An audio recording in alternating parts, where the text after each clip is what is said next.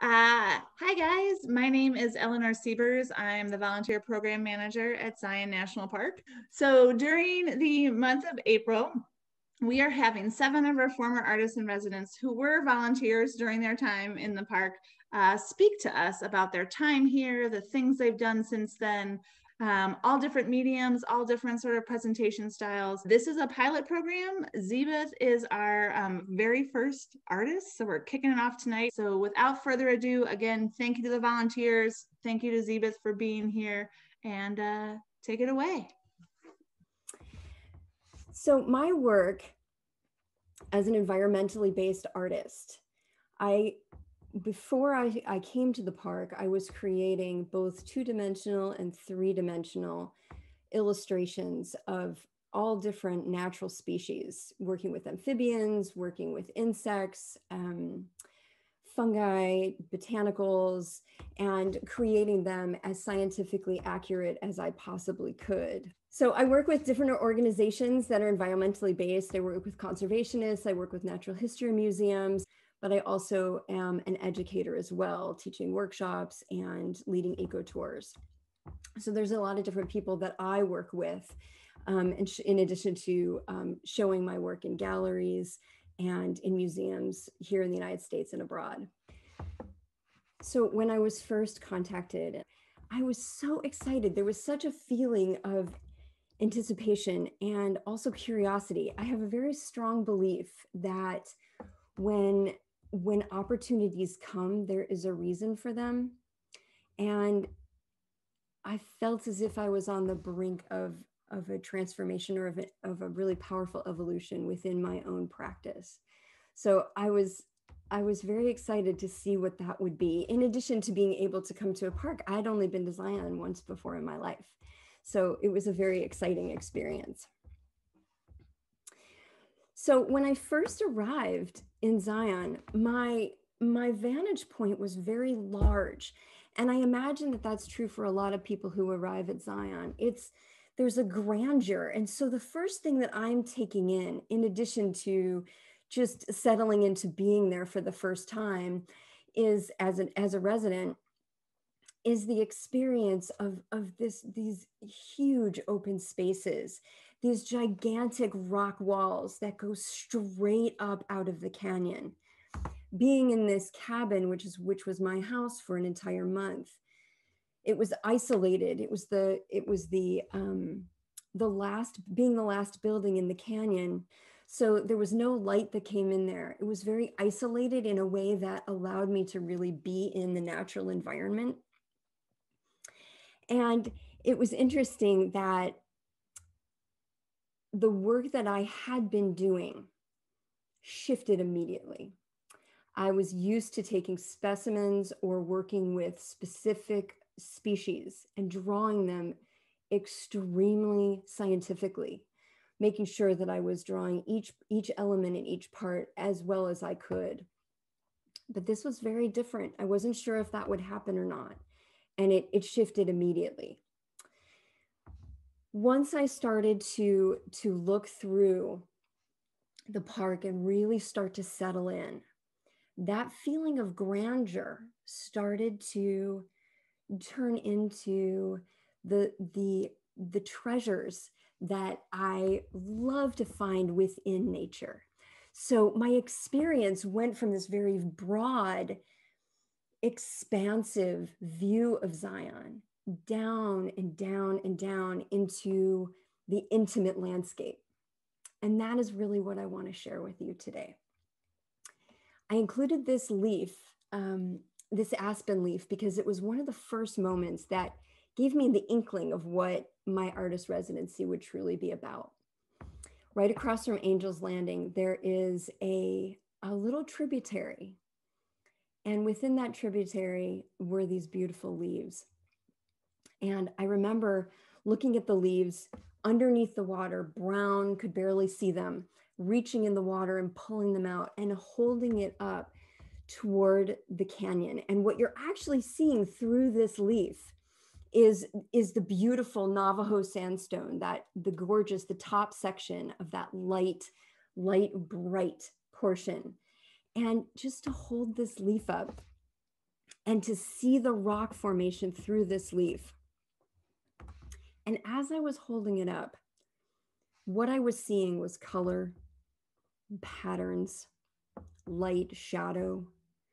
And because it was windy that day, I was also watching it blow in the wind. But in addition to that, so that's the part of me that is an illustrator, the part that's looking for more of the scientific based. What is this species showing me? But as an environmentalist, I was also looking at decomposition. I was looking at cycles. This was a representation of last fall, and I was seeing it in February. It's also about the life forces. Also, because it was covered in water, I was also looking at surface tension, possibly even, tiny microbes could have been hidden in there that were just too big for my large human eyeballs to even be able to see. So there were all of these pieces that when I'm looking at this that are coming to me as well. I started to go hiking, looking at different places. And the amazing thing is that there are treasures everywhere.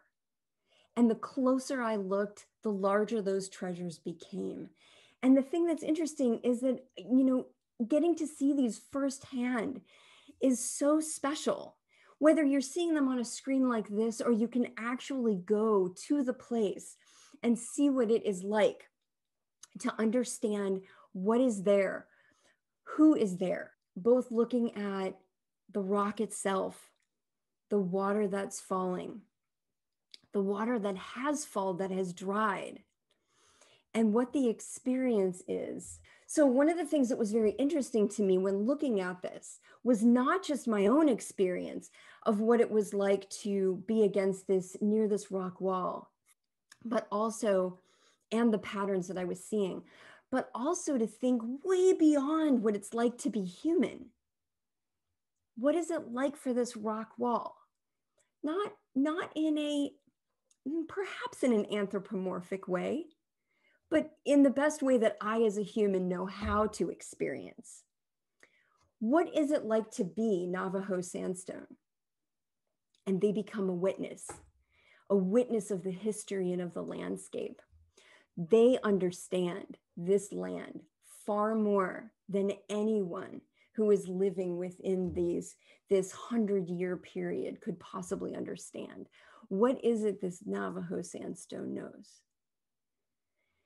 And then to think about this moment, the algae that's able to blossom within these little streaks, the minerals that are able to seep out through that water and find the ability to leave the rock and cascade down and stain those rock walls. The animals that survive on that little drip of water. The plants that are able to make it just because that's there. It's so curious to me how the ecosystem works because of all that is there. Anywhere you look, there is thriving and surviving in nature. It's all there as you're walking through it. And what's really interesting to me is that there is an intersection between you being in that environment and everything that is around you. And it is an extremely special moment that will never happen again. And just to recognize and acknowledge that moment that's happening, the witnessing that I am doing or that you are doing when you're on that walk, and everything else that is coming together at the same moment, which will never be the same again. Even every single time you go back to that place, it will be different because the temperature is different, the time of year is different, the species that are there, the other people that are there are different. So there's a preciousness. And anytime I see a treasure, these lichen growing, even if they take hundreds of years to get there, there may be a little bug that's running across them. and to say, that is why I did this hike. That is why I'm here. It was to see this bug, to witness its existence in this moment. That is worth it for me to have taken this journey. I'm also will be very curious to hear what you have experienced about the park that may be special, that is not in these images, that maybe as volunteers, you may be able to see, or as visitors, that I may never have known or could never known because of your experience there and how you live out the park. So I'll be curious to hear about that as well. It's also important to, for me to connect the understanding that within the mass extinction that is happening on our planet at this time, as an environmental artist, my goal is to help people see. And I truly believe that the more that we witness and the more that we see, the more there is an opportunity for understanding and connection. And through connection is truly where preservation begins. That the more that we see and the more that we appreciate, the more that there is a desire to save what we have. There is so much on this planet that we don't understand what its purpose is and how it affects science. You know, we're dealing with so many creations of different vaccines and different pieces that fit together that affect humans. And many of those come from plants. Many of those come from so many different species. And the animals that go extinct that we have never seen, that we've never even heard of, it is easier to be able to let them go, even though they may be just as important as the pets that we have in our houses, as the plants that we grow, and that we tend to, that we care so much about. They could be even more important than that, but they can disappear without us even knowing, but also without us caring, because we don't know of their existence. So my artwork is very much about how to see what is underfoot. We're so interested in what's happening out in space, and to go to Mars and different places, which is wonderful and amazing. But there is so much happening underfoot that is unseen. While I was in the park, I was venturing down and into the Virgin River as an artist in residence. I had the incredible ability to go through the park as a ranger.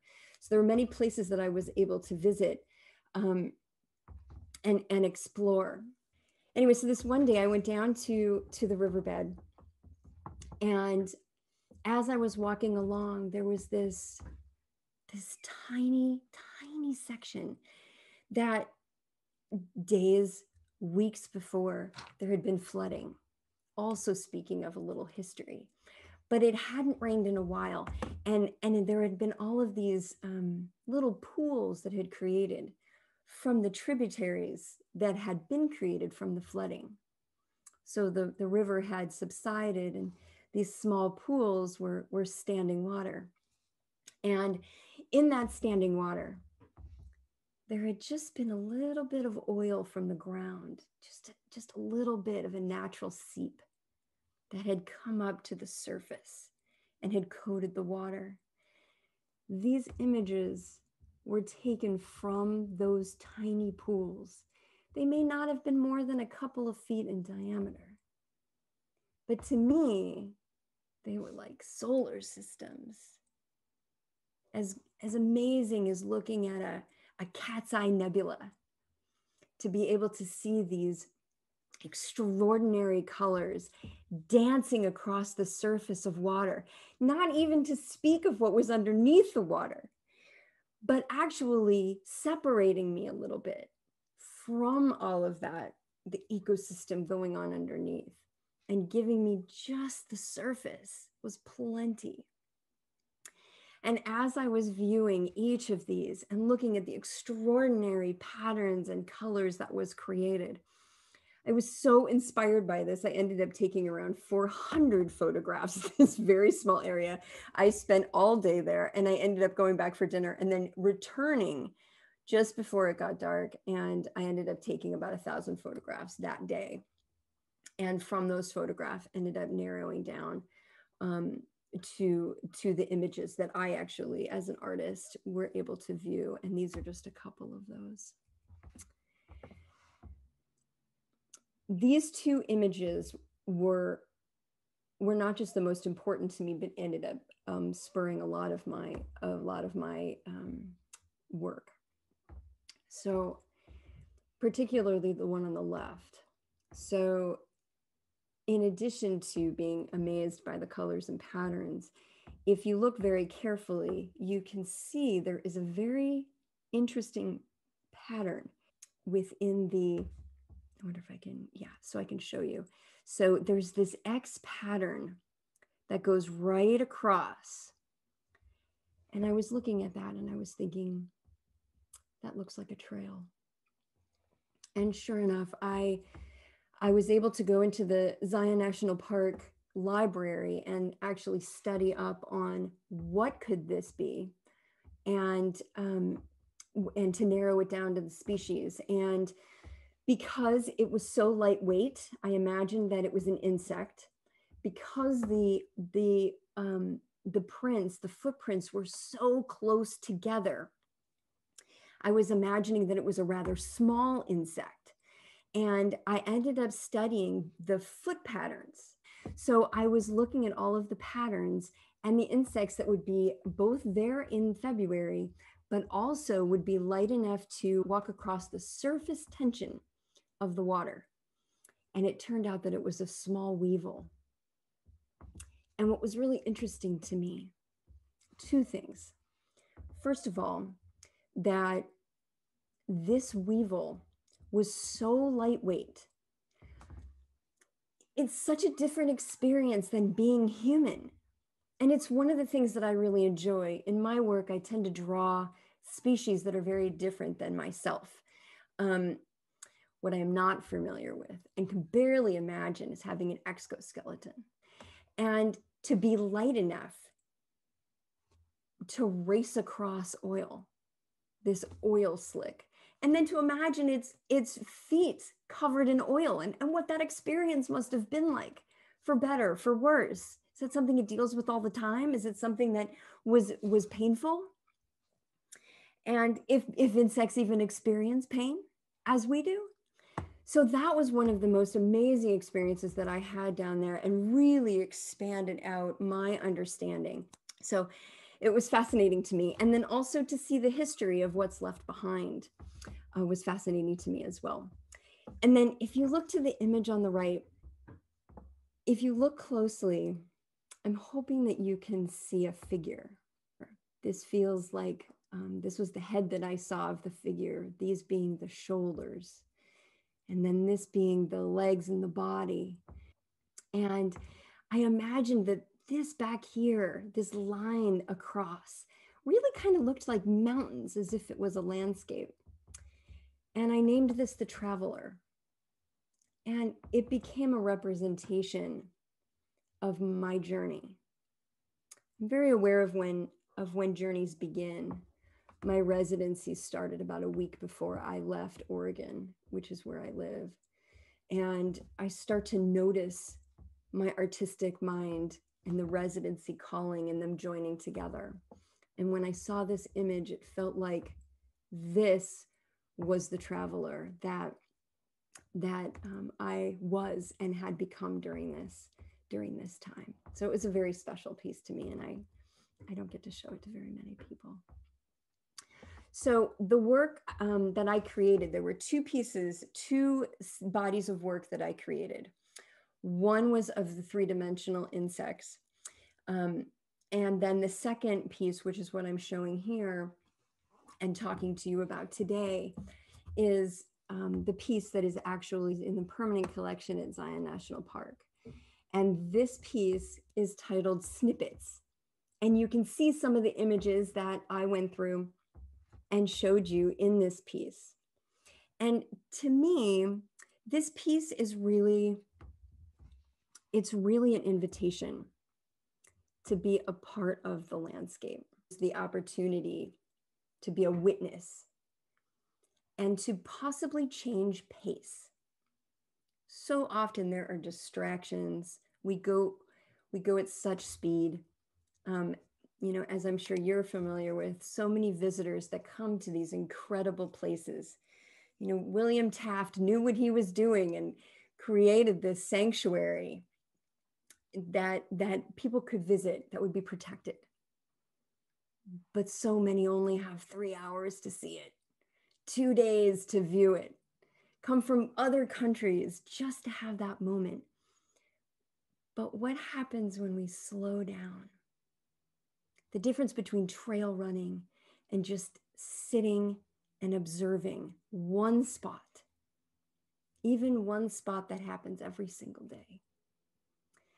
So in this piece, as I said, it's an invitation to look at the intimate landscape.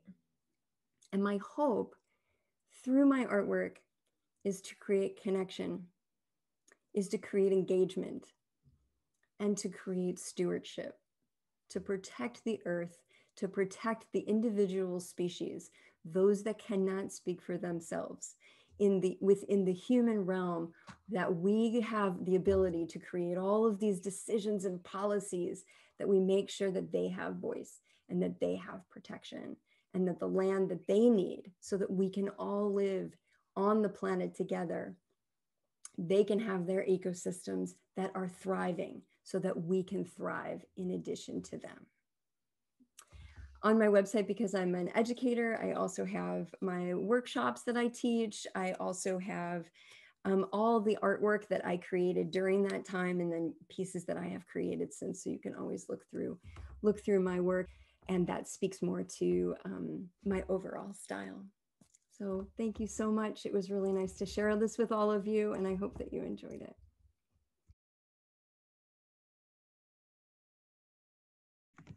One of the things about being a volunteer at the park is that you will know the park better than anyone that comes to visit. Visitors have something that you won't have.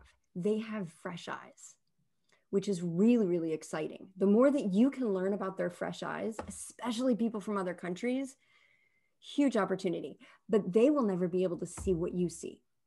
And the energy that you have by your experience in the park will, I believe, change the way they view the park. Just the way you tell them where a trailhead is. You know, even the littlest thing, like, oh, there's a really special pond that's there. Not a lot of people see it, don't forget that. You know, anything that you experience will change the way that they see. Is I made sure to leave the cabin every night and go sit out on the porch, you know, no light, and just sit in the darkness. And what happened is that I was facing, let's see, it would be the western side of the canyon. I'm facing the western side of the canyon. And then all of a sudden, this sliver of white just coated the top of the canyon. And it started to move down the canyon and move down the canyon. And the illumination of the canyon just kept going down and down and down. And then the white light got to the bottom of the canyon, right, where all the cottonwoods are, and started to move toward me. It was as if it was coming to find me, right? And it's moving toward me and moving toward me. And I was like, oh my God, there's the space between. Like, who would have thought that experience would happen? The space between, as it's closing in and closing in. And then the next thing I know, my toes are in moonlight, and then my legs are in moonlight, and then my entire body and my cabin is in moonlight. And I turn around and I look, and there's the moon, like peeking over the eastern side. Being out in that darkness, man, is it rewarding.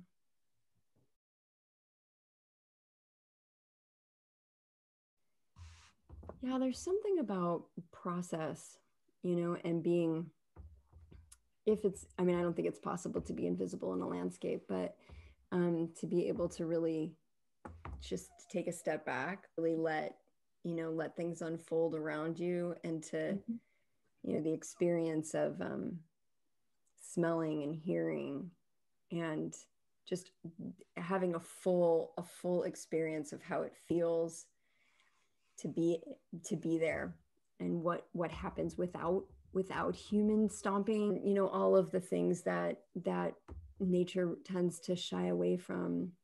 But also, I was thinking about what it's like to be a tree, and how how stationary they are, and to be so mobile, and to sit down for a little bit and just experience that stationariness, and what can happen, during that time.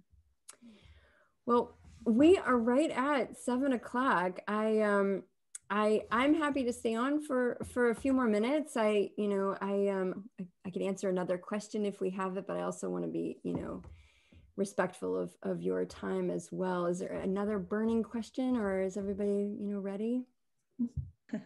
Yeah, I'm just delighted. It's such a treat to speak with all of you. Thank you again for all of the work that you do. Thank you for being here tonight and listening. It was really very special to share with you tonight.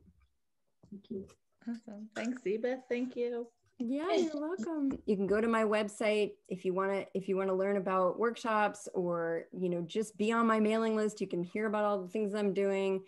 Zebith, if you had, like, this is sort of corny, but like, if you had one piece of advice or one tip you could give another artist in residence, what would you?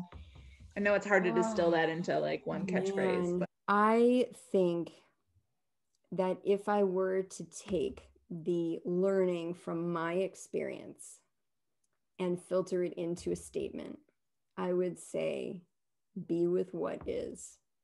I really needed to let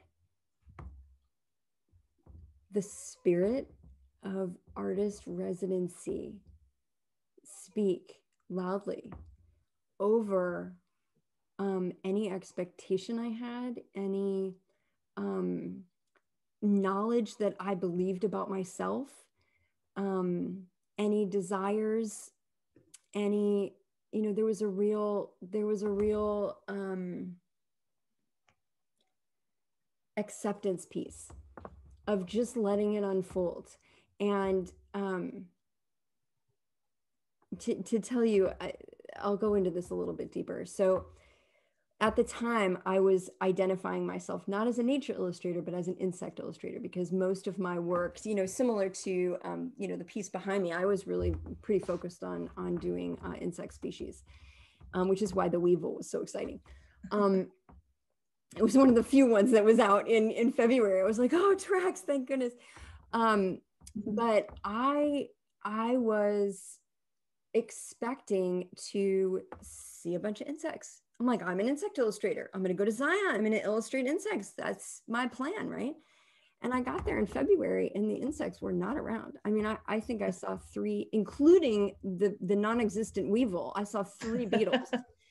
I saw a tiger beetle. I saw a, I think it was a blister beetle, and then, that weevil. And I panicked in a very calm way of like, well, why am I here? And that was a really important question. It was, if not that, then what? And I was beautifully lost. And I think that's something that is so exciting about an artist residency. It opened up huge questions for me. And I really needed to ask my practice within the nurturing of artist residency. Why am I here? Like, I know that I would not have been accepted and brought here in February. I know, without there being a reason for me to be here right now. And what ended up happening, which is a whole nother lecture, is that I was taking all of these photographs And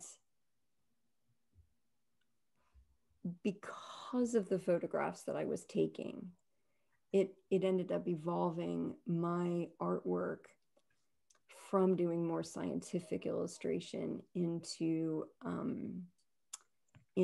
creating incredible species. And the artist residency at Zion National Park gave that to me, period. That would not have happened without it. And it wouldn't have happened without the questions. Mm-hmm. Yeah. Anyway. Wow. Well, thank you again. Seriously, this has been a great night. You are most welcome. A wonderful kickoff to our month-long foray into former artists in residence. Seriously, Yeah. This is really appreciated the two-way nature of this, which was all you. So thanks. Yeah, you're so welcome. You're so welcome.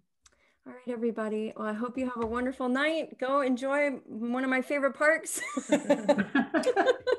And yeah, hopefully I will see all of you in the future. So